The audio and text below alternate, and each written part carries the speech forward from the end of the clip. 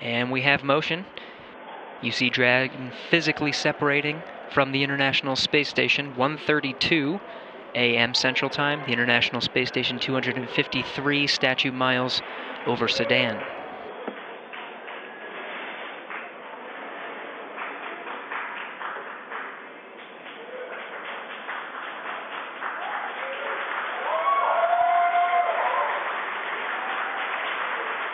Houston, the station is supposed to go into ISS thrusters enabled. Copy.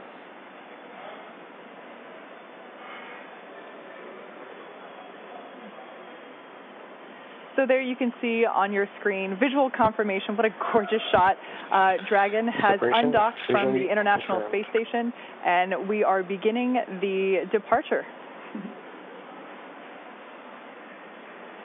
That's right, and you're going to hear the voice of David St. Jacques again. He's the one inside of the station monitoring Dragon for its departure. It's slowly backing away. Everything's looked good so far with those separation burns. Again, as Gary said, that physical separation, that undocking coming at 11:32 p.m. here Pacific.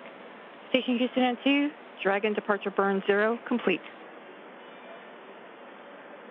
So you heard us mention earlier that we have a series of 4 departure burns, starting with 0, 0, 1, 2, 3. We have confirmation that departure burn 0 has been completed. That's right, and so with that one down, we're going to start seeing Dragon begin flying actually above the International Space Station, and then coming up in just a couple of minutes, departure burn 1, the second departure burn, will be coming. That should be in about 4 or 5 minutes from now. And so we're going to see Dragon just kind of swing its way over top the space station and eventually fly out of both the keep-out sphere and the approach ellipsoid. And so the keep-out sphere is one of my favorite things. It's an imaginary sphere with about a 200-mile radius, so 200-meter radius. That would be a much bigger sphere. A 200-meter radius in all directions. And that just governs, so kind of like the approach ellipsoid, which I explained earlier, before you're in the keep-out sphere, any maneuvers with the spacecraft have to be safe and not get inside within 4 orbits. Dragon is in the corridor, and opening rate is as expected. Copy.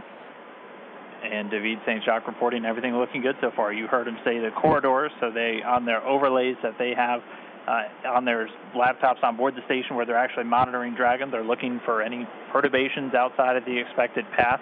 If they see anything that doesn't quite look right, again, they're in the loop and they can send commands, but everything going smoothly with Dragon slowly flying away. And this is kind of an animated representation of the kind of stuff that the crew is looking for. They have that corridor, so kind of that triangular shape you can see there, where they're just looking to make sure Dragon's pitch, yaw, approach, speeds, everything like that are inside of parameters as expected.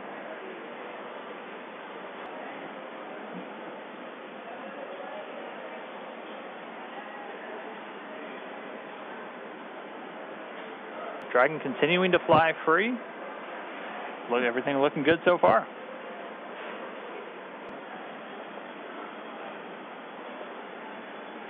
So just in case you've just tuned in, we are currently watching Dragon as it departs from the International Space Station. It's been a really smooth operation so far with the undocking procedure, and now we're moving into departure. As of right now, you can see on your screen the Dragon capsule moving away from the approach ellipsoid. There we can see the nose cone still in its open position, leaving the forward hatch exposed. We will be closing that prior to Dragon's re-entry.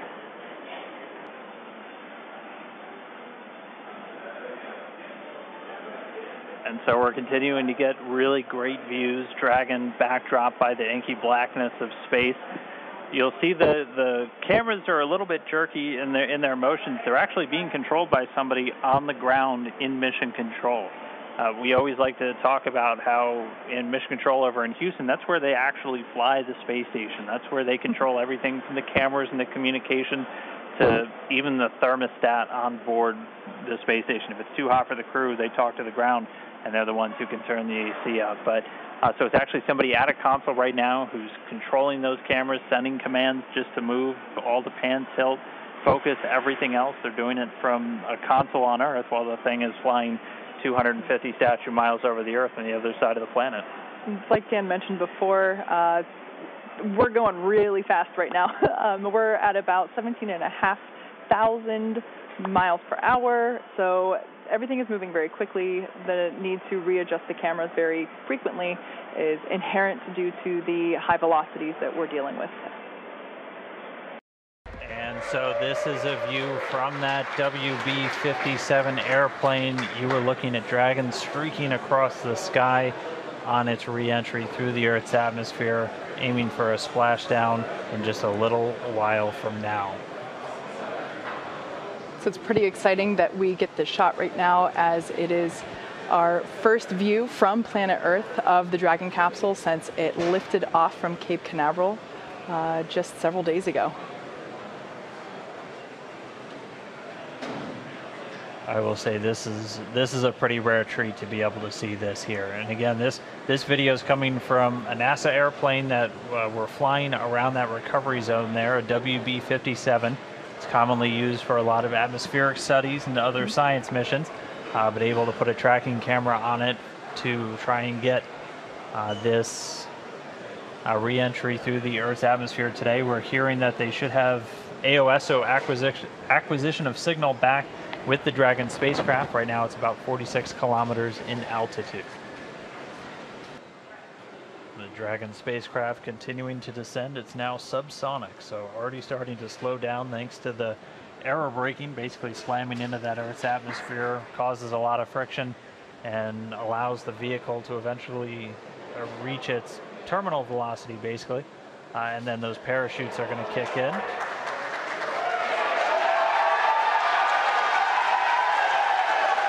So there you have visual confirmation of the deployment of our drogue parachutes. This is the first of 2 parachute deployments.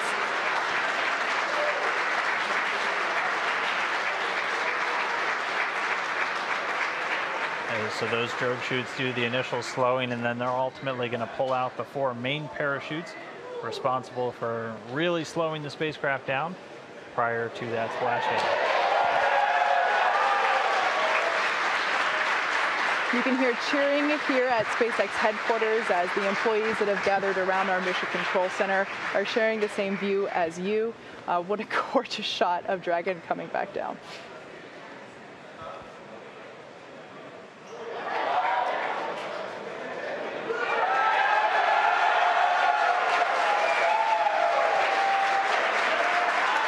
And here come the mains.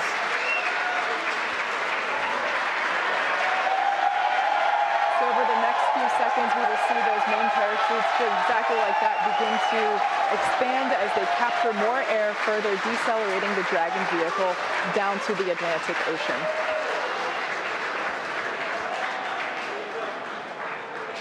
Really can't ask for a more picture-perfect shot than that.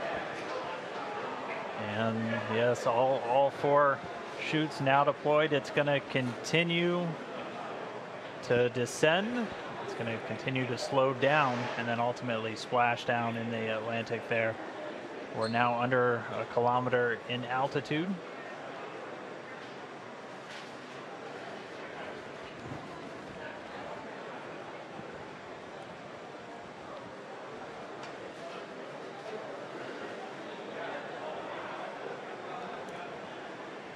Just about 750 meters to go.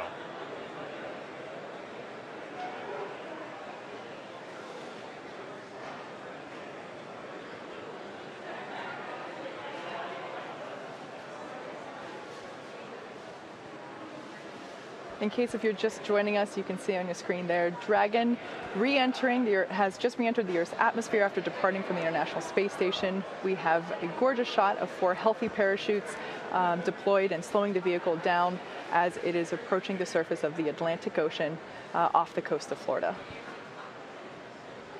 And it's continuing to descend under those chutes. We just passed 500 meters. Everything continuing to look good via reports to all the flight control teams. Now we're at about 400 meters.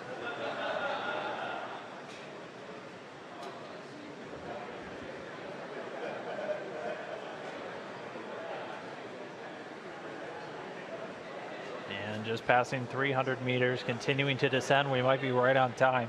We were planning on splashing down at about 5:45 a.m. Pacific, and we're getting real close to that bingo time. Just past 200 meters.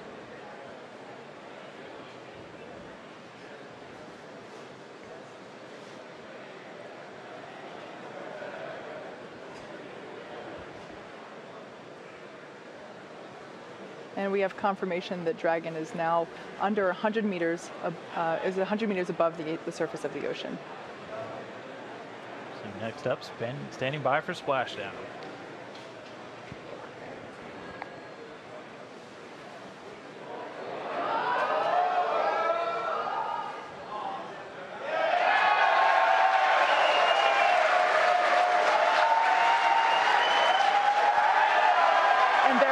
Confirmation of splashdown.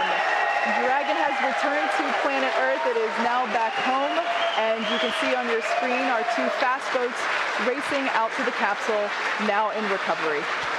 That splashdown came right on time, 5:45 a.m. Pacific, 8:45 a.m. over on the East Coast.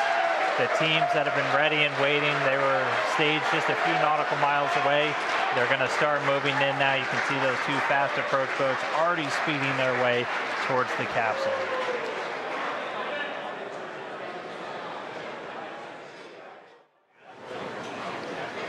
Right now we're just waiting for Dragon to lift up and out of the water and into the nest. And there it goes. So there facing us is what we call the side hatch, and that is where, as Dan just mentioned, the astronauts would, if we had astronauts on board today, where they would be exiting. The top hatch is what we use to connect to the ISS, and that is currently hidden underneath the nose cone. But like we said, astronauts will be coming out of the side hatch.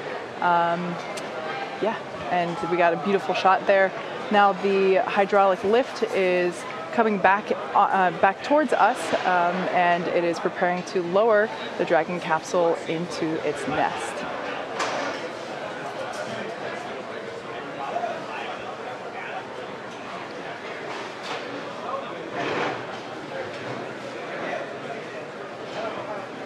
Like we said, we are treating this demonstration mission with the recovery operations as if there were actual astronauts on board.